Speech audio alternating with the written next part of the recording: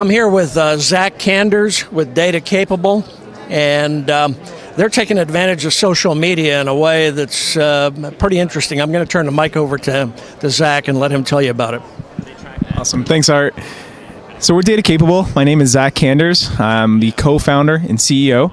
We specialize in non-traditional and unstructured data sets for emergency response, public officials, and really just general awareness of what's happening across social networks. Think about for a second the value of open data. When a large event happens, people are texting, tweeting, sharing it across multiple channels.